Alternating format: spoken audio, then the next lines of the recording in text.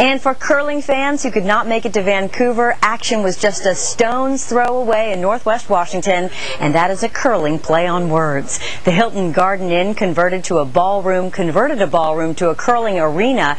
The sport seems to be rarely thought of outside the Olympics, but it has been growing in popularity. The curling event continues today from noon until 6. Your weekend weather forecast.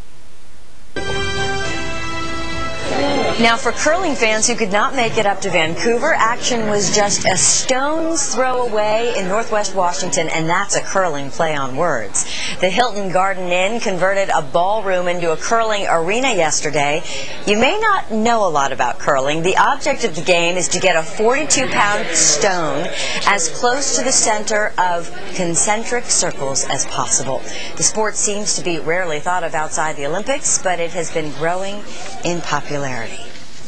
I love curling. I'm a huge fan now. I watch it on the Olympics all the time, and I am obsessed with it. Totally addicted to it. It was fun. 42 pounds was a little bit heavier than I thought it was, but it was a lot of fun. Good to just come out and try it.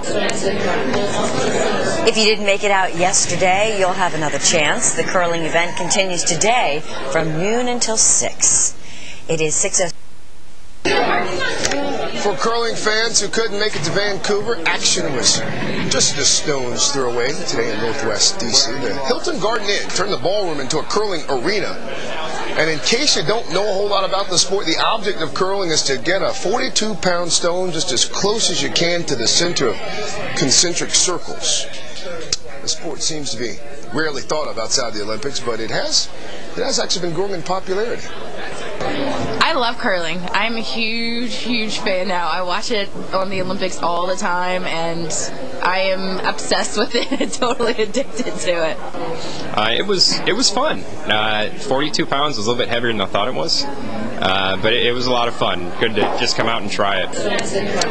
The curling event continues tomorrow from noon until 6. Some curl today, but a lot of folks spent their Saturday.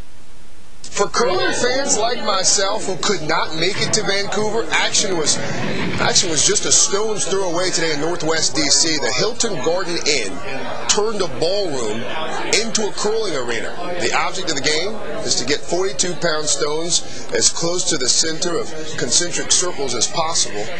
The sport seems to be rarely thought of outside the Olympics, but it has been growing in popularity here of late. I want to bring in Chuck Bell. Well, if you want to get into the Olympic spirit, try one of the most unique sports that has a growing following. The USA Curling Expo is holding an open house today until 6 o'clock. There's no charge to push the 42-pound rocks down the ice, or you can get tips on your technique as well. So just stop by the Hilton Garden Inn on 14th Street. May see you there. It's something about watching curling. It's addicting. For some reason, you get mesmerized and you get drawn in. And a lot of the women players from across the globe are pretty easy on the ice, okay? Does Pam know this? Oh, yeah. It doesn't.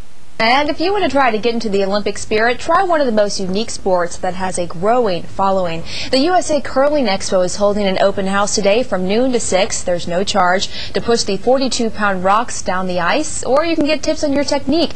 Just stop by the Hilton Garden Inn on 14th Street. And I have a feeling we might see our Adam Caskey there. Make sure to stay with us, because Adam will be back with a final look at our weather right after this. Number 4, if watching the Olympics curling competition has piqued your interest, well, you can learn how yourself. The Hilton Garden in Northwest D.C. is offering up free curling lessons this weekend. The ballroom will be transformed into a mini curling arena, and no ice skates are necessary. Every 4 years, when the Winter Olympics rolls around, curling makes its way back in the spotlight.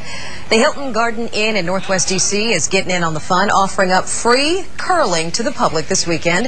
The hotel is transforming its ballroom into a mini curling arena. The good news here, you don't need ice skates. In fact, you can get lessons and learn more about one of the most watched winter games right there.